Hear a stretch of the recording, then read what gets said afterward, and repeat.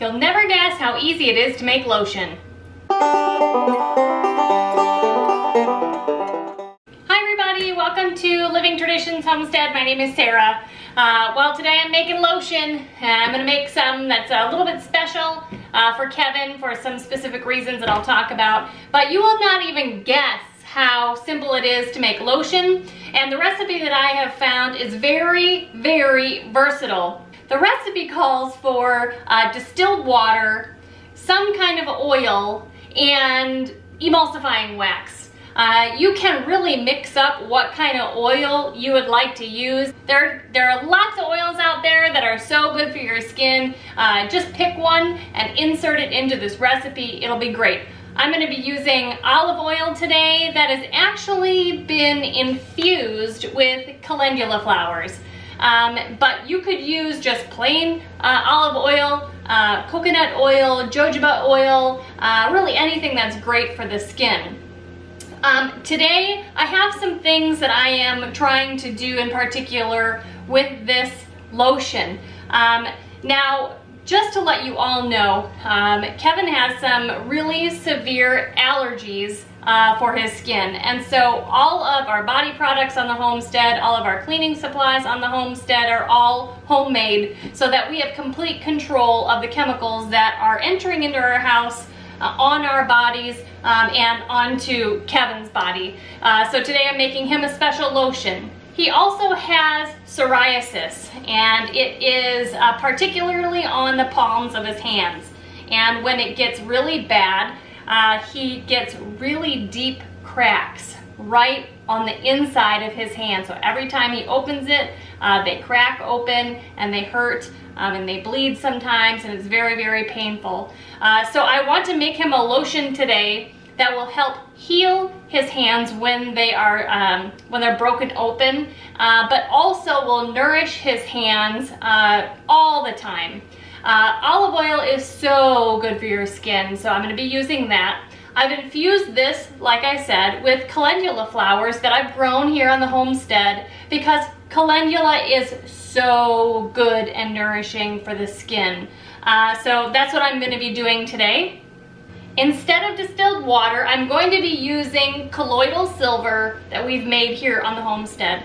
Now, we have done a video about why we use colloidal silver, in what ways. I think we might touch a little bit on how we make that. And so I will go ahead and put a link to that video up here so I can move on and don't have to totally explain myself in this video to you guys. But check it out if you're interested.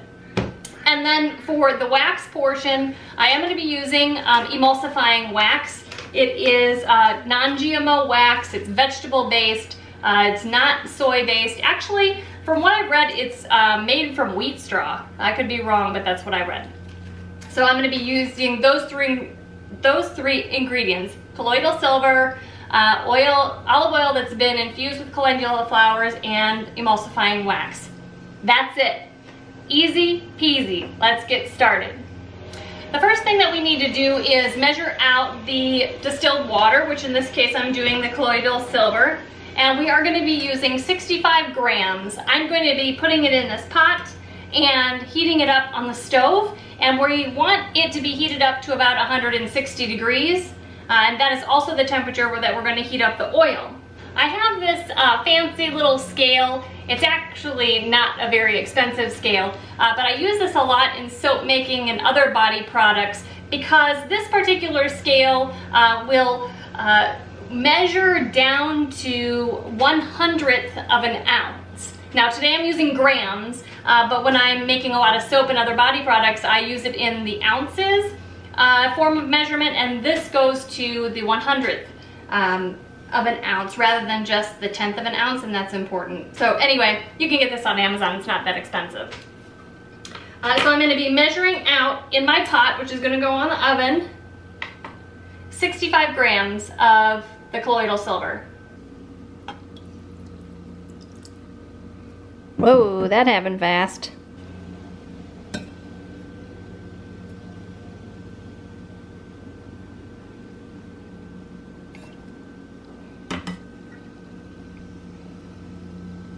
Good enough.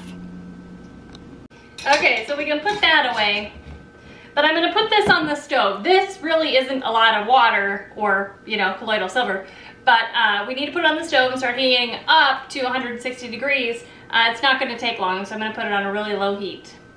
Next up, we need to get our oil going. I'm gonna put it in a jar, a wide mouth jar, and then I'm gonna put it in a pan full of water or a pot of water on the stove to heat it up to act as like a double boiler.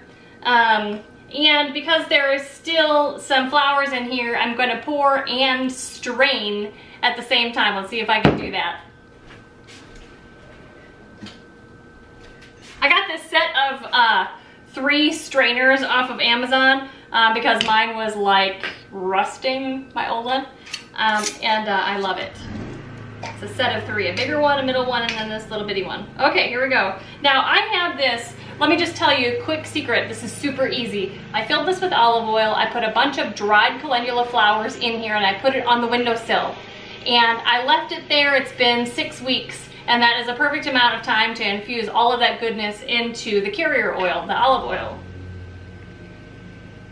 Hopefully I don't make a giant mess. It would help if I turned this on. Dork. Okay, 30 grams. Whoop. That is too much.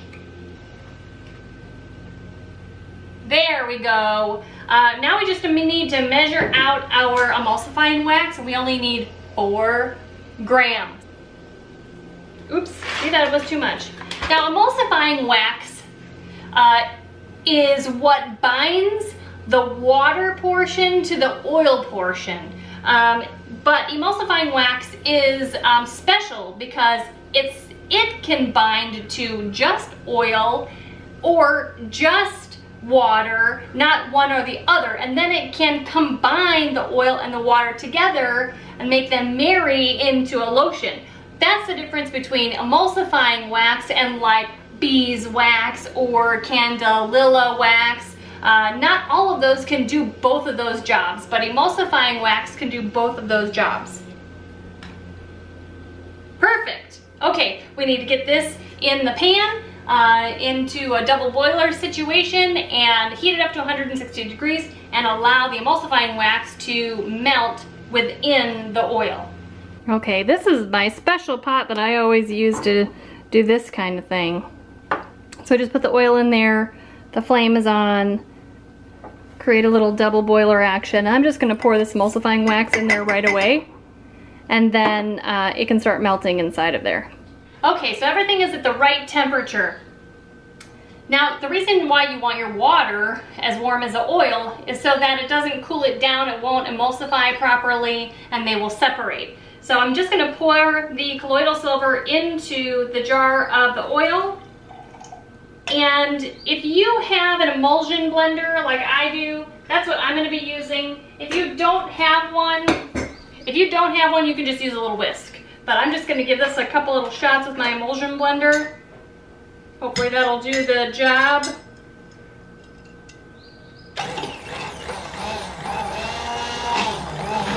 Just to emulsify this.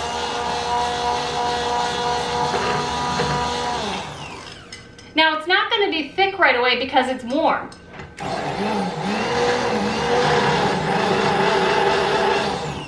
But as it cools down, it will thicken.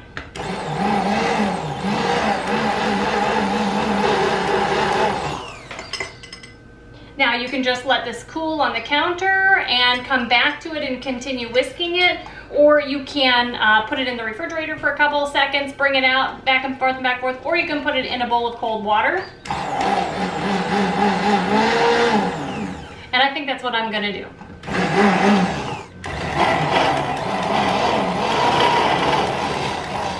Okay, it has pretty much cooled completely, and you can see down in there it is much thicker of a consistency.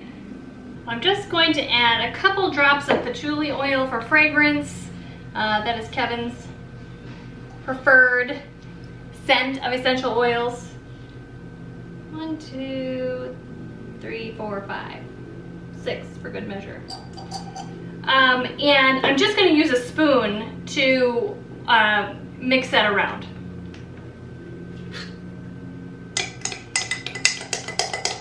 Now, if you know much about making body products that include some kind of water or aloe vera gel or whatever, really, if anything has water of a body product in it, you should really add a preservative. I am not going to be selling this, and I will be having Kevin stored in the refrigerator so that it cannot grow bacteria or any kind of molds. But I really want to keep this as pure as I can for him. And so we're going to do it that way. I'm also going to be putting this with a funnel, hopefully it's not too hard, into this little container here, which is squeezable. And you know, it has just a little flip top that you can squeeze a little bit into your hand, and that will prevent any bacteria from getting into it, rather than just having a little jar that you dip your fingers into. So I'm going to be doing that next, and then we'll have him keep it in the refrigerator. I already talked with him about that, and he's totally cool with it, because he'll be using it at home mostly, and as pure as we can get for him, the better.